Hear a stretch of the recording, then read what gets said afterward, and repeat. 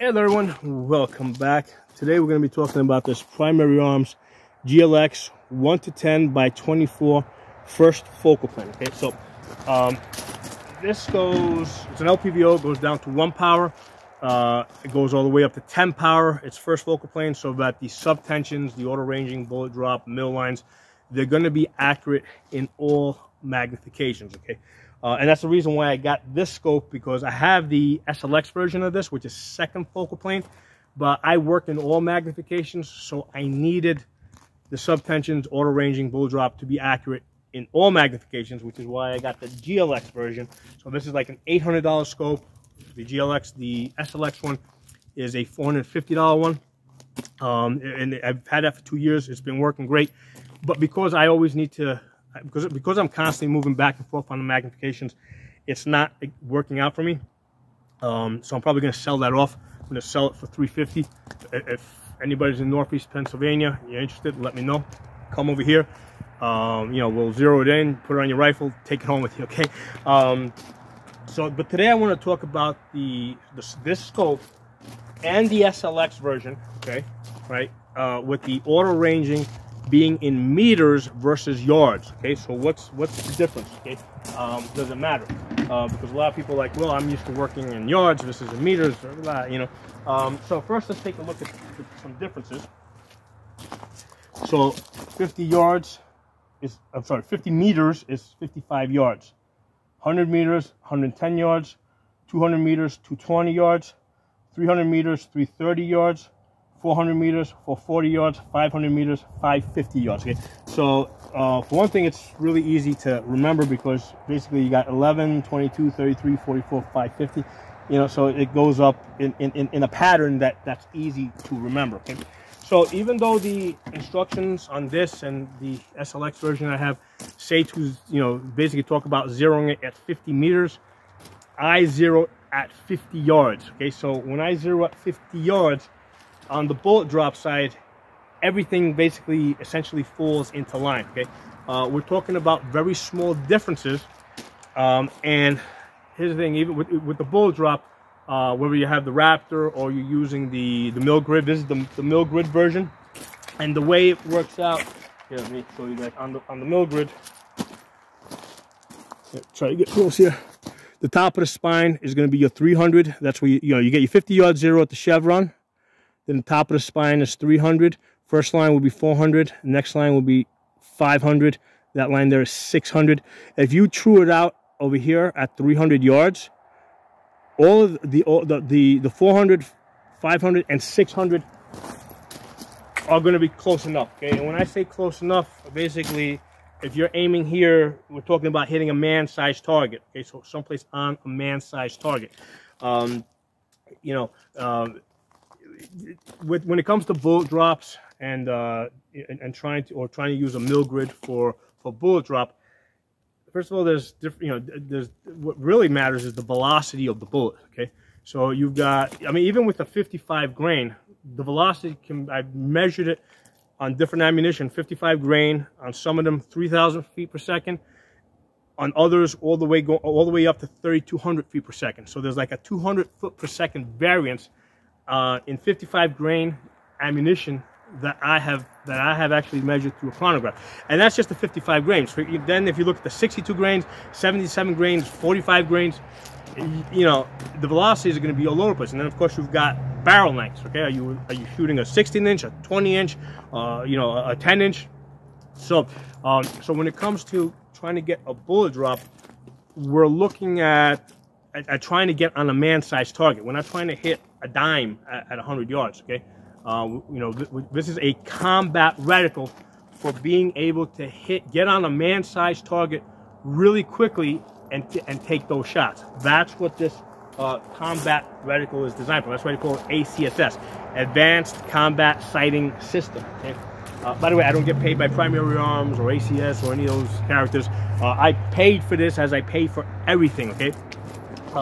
Which is why you get the type of reviews from me that you guys get. Okay, you know, basically I do reviews the way I like doing reviews, not the way somebody might be paying me to do reviews.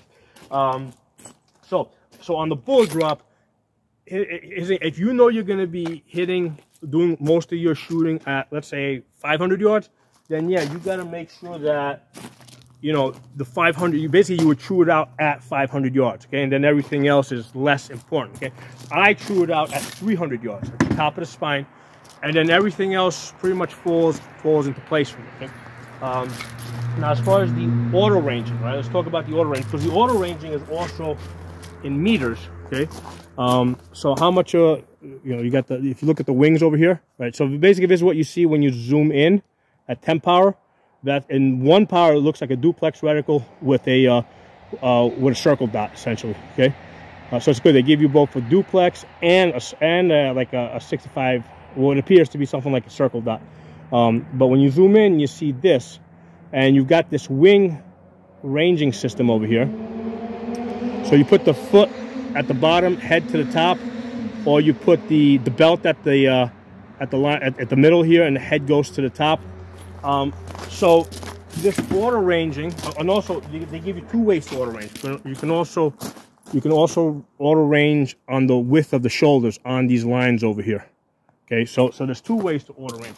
So this auto ranging system is based on what they say is the average man at 5 foot 8 inches tall and 18 inches wide. Okay, so most people are not exactly average, okay?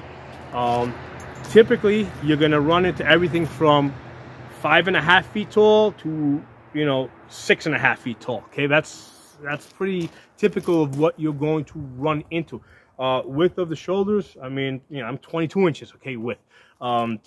So when you're talking about trying to auto range, we're not looking for exact measurements. You're just trying to get a quick idea of what distance somebody is. Are they at 500 yards, or are they 300 yards, or are they at 200 yards, okay? You want to get a quick, you need to get those shots off fast. And the idea of this advanced combat sighting system, this ACSS, is that it allows you to get a quick estimate and get your shots off. Now, I've actually removed the scope, and I took it out to a location, actually, or rather, before I mounted on the rifle, I took it out to a location where people were actually moving around. So holding the scope in my hand, I put it on actual people moving around. And first of all, if you're going across shoulders, most people don't stand like this. When you're looking at them, they're probably going to be a little bit off like this, okay? Right? And also, as people are moving and their heads bopping up and down, it's not going to be stationary. Their feet are not going to be stationary. So there's always going to be a little bit of up and down movement, okay? So again, that's the reason, one of the reasons why it doesn't matter if this thing's in meters and you normally work in yards. It's going to be close enough. Now, when it comes to auto ranging off of the size of a man, if you're like, okay, could be 400 or could be 500, you always go with the closer distance, right? Because what's going to happen is, if somebody's actually at, let's say, 400 yards, and you estimate them at 500 yards, well, the bullets are going to go over their heads, okay? But if it's reverse, right, like let's say somebody is actually at 400 yards and you guess them at 300 yards, well, instead of the bullets hitting here, they're going to hit someplace down here, okay? So that's why when somebody's moving around or turned a little bit to the sides, and you're not sure at exactly, like, you're like, it could be this or it could be that, you go with the closer distance, okay? So this way you can get your bullets on target, and if anything, they're just going to hit a little bit lower versus in center mass, okay? This one I've only had for a couple of weeks, but I've had the SLX version, which is the same reticle, okay? And I've had that for 2 years. And like I said, both, well, more the other scope. This I've only done once. The other one I've done it multiple times. Take it off the rifle, go out to a location, with the scope and also with a rangefinder. Put the scope on somebody. Calculate, use the auto ranging to see what distance they're at. Pick up the rangefinder, put it on them. And I'm usually there, right? I'm usually. I mean, it works. I mean, it just works. Okay. Why would you want to use the scope versus a rangefinder? Well, here's the thing. A rangefinder works great if you're in an open field, right? But if you're like out in the woods or there are lots of obstacles in between, like if I try to look at a target back there that's like 200 yards back, I'm gonna probably bounce off one of the trees that's closer, and it's going to give me a closer reading than what I'm actually looking at. Okay, so that's the deal with rangefinders. They, if you got lots of things between you and what you're looking at, it's usually not going to give you a true reading. It's going to bounce off of the closest thing. Okay, yeah, so that's the deal. Don't worry about this is in meters and that you like to work in yards. It doesn't make a difference. The two are close enough, and for what we're trying to do here, which is get shots on target fast, I mean, this is the best. I mean, these ACSS designs are really the best reticles for a combat situation. Okay, and I've looked at a lot of different reticles. I mean, the reason why I use primary arms is not so much because of the hardware, even though I think that the hardware, as far as the scope, the glass, all that stuff is good. The reason why I use primary arms is because of the reticles. Okay, I like scopes that have combat reticles. Okay, it just because the scope gives the rifle a personality. So if you've got a scope that gives you auto ranging off of the size of a man, okay, not a soda bottle, right, not bowling pins off the size of a man, it's obviously a combat scope. So I really like the flavor, right, the flavor that the primary arms scope have. Okay, other interesting point that I had not noticed before, right, is that this scope is made in Japan. Okay, one of the commenters pointed out. Now, the reason why I didn't even notice that is because I'm not a glass snob. Okay, the reason why I bought this scope is because I really like the reticle, and I needed a first focal plane version of it. I didn't care where it was made.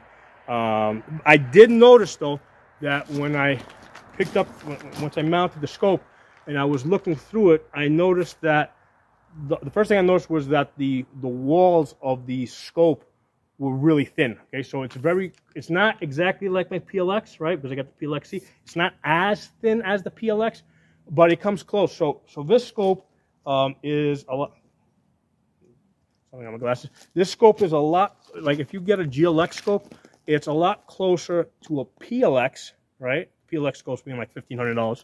So this $800 GLX is a lot closer in quality, I think, to a $1,500 PLX versus, let's say, like the $500 SLX. Okay, so yeah, it's got really, I mean, the glass is, again, I'm not a glass snob.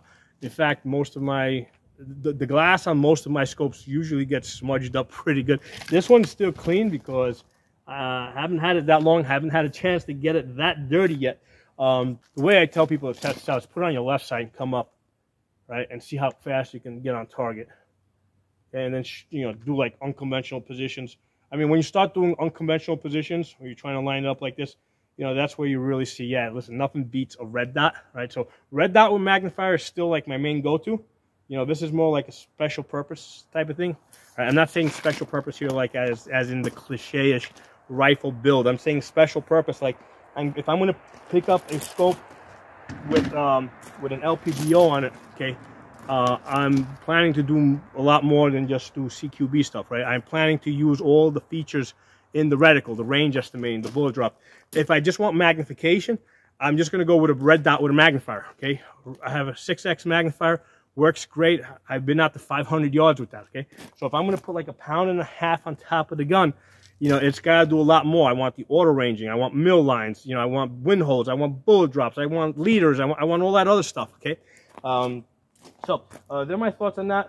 Again, the main point of this video, this scope being in meters versus you normally working in yards, no difference. If you normally zeroing your rifle at 50 yards, zero this in at 50 yards like I did, okay? It makes no difference, okay? I had it out to 200 yards, I got my impacts at 200 yards, like 50 yards zero, got my second impact at 200 yards, works just fine, okay? So drop some comments below. I'll talk to you soon. Hey everyone, I wanted to give you guys a close look at this reticle. So this is the reticle in 1X. So as you can see, this is a really great reticle. It gives you the thick crosshairs, and it gives you this outer circle to help you get on target faster. Okay, so when you zoom in, you start seeing some of the details. All right, so let's see what we got there. We got Iron Man. Okay, let's zoom up. And let's see where we can match this guy. So this guy we can kind of see head to foot. Right, he's at 400 yards. Okay, so with him, I would use that first horizontal line, and you can see how that also matches up to the width of his shoulders. And that's where I would take my shots right there. Pew, pew, pew. Now, because this is first focal plane, because remember, we're using the bullet drop now, right? We're using that first line. But let's say I wanted to kind of keep an eye on Spider-Man over there on the edge, right? All right, so I can kind of cover both targets by zooming back. All right, so that's the great thing about the first focal plane scope. I can use my bullet drop, but I can also like not be in full magnification. Okay, so let's go to a different target there. All right, so what we got there? It looks like Captain America. So the way he's sitting, we're gonna have to go from the waist up because his legs are like in a weird position. So legs up, he's at 500 yards. Okay, so 500 yards. I would use the second line there. It also matches up to his shoulders.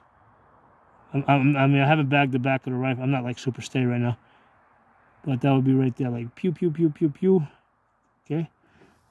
And then let's see. I got another dude over here. So he's at the same distance, 500 yards. So the cool thing is, first focal plane, I can zoom back and I can actually see like both of these guys in my field of view.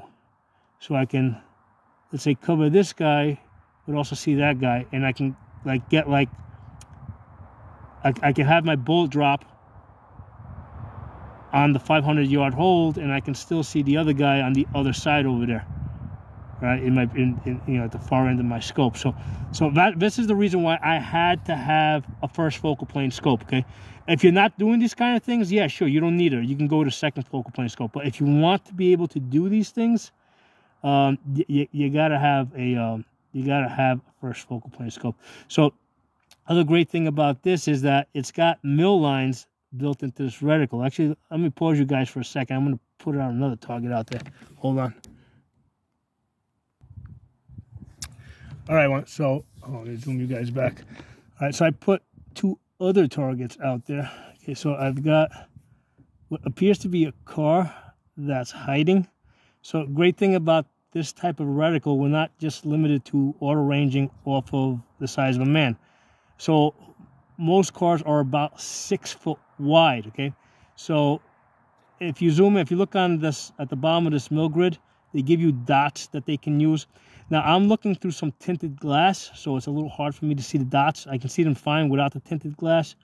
I can kind of see the dots, but it's actually a lot easier for me to transition to these lines over here. Okay, so it's just bigger. So just to get a rough estimate on that car over there, right, which is about 2 mils wide, right, the calculation that I would do, okay, is it's 2 mils wide, so it's 2 times 6. I'm sorry, hold on. No. It's 6. The average width of a car is 6 foot, so 6 times 12 inches times a conversion factor 27.77 divided by the 2 mils puts that car at about 1,000 yards. Okay, so that's what a car that is 2 mils wide would be, right? Okay, so if we look next to it, now we see a truck. Now these two things are not proportional, right? Because these are toys. But I measured that truck at about 3 mils wide. Okay, so 3 mils wide. Most trucks are about 8 foot wide. Okay, so the calculation would be 8 times 12 times 27.77 divided by the 3. That truck would be at 888 yards. Okay. Now, one of the things I love about this reticle is if you look out here, right, you can use these dark lines. And this is especially useful if you got something that's moving. Like, because I can just line this up and I can see that, okay, I can see the 5, it's about half a 5. And I could say I would guess that's, let's say, about 2.5 mils, right? That's what I would guess that. So I really like those dark lines, right? You can also do the height over here, right? So you can do the lines here. So I could say that, yeah, it's about 2.5 mils tall, okay, on that truck. And I found this to be especially useful if you're trying to mill out trucks that are like moving on a highway or cars, you know, using these thick outer lines to get a quick rough measure as to how thick or wide something or tall something is, right? Because you can come down here and get the height as well. So that's one, and again, this is one of the things I absolutely love about primary arm scopes. They're combat minded. Okay, this is not the type of scope that, let's say, a competition shooter would be using. Okay, this is a combat scope for trying to figure out quickly how far, how far something is and what your what you need to, what range you're gonna range it at, and what holder we're gonna use. Now, for cars and trucks, the measurement that matters the most to me is 4 mils, because if a truck is at 500, if a car is at 5 mils, right? So 5 mils would be between that line. So that car is a little further back right now. It's not at 5 mils. It would have to come all the way up to that line, that blue car. So as soon as it comes into 5 mils, sorry, not 4 mils. It's actually 4 mils. So as soon as it gets inside that 4 mils, it's at 500 yards. Okay, so 500 yards, basically, I've covered this on a separate video. I would go to the top of the windshield and start sending my rounds out there. If I'm aiming at the top of the windshield, they're gonna, once it crosses 500 yards, they're gonna start off at the bottom of the radiator on the bumper, and as the car comes closer to me, the bullets are gonna start climbing. Okay, and then when I get to the point that I can see the driver, I'm gonna transition to the actual driver. Now for the truck, because trucks are a little bit bigger, right? They're 8 foot wide. But the same deal applies there. Once that gets inside of 4 mils, which is now it's 8 foot wide. So what ends up happening is with the wider truck, it ends up being 600 yards. Okay, so the truck being a larger target, as soon as that truck gets inside of 5 mils and he's at 600 yards, I would start shooting at the top of the windshield, and which the bullets are going to start impacting at the low bumper. And as he closes in on me, they're going to start rising. And then when he gets at about 200 yards, basically, I'm still aiming at the windshield, so I'm going to be putting, hits on target. I'm just going to transition from the center to the driver when I can actually see the driver. Okay, so I love this. I love this this reticle, right? And that's why I had to have this in the first focal plane.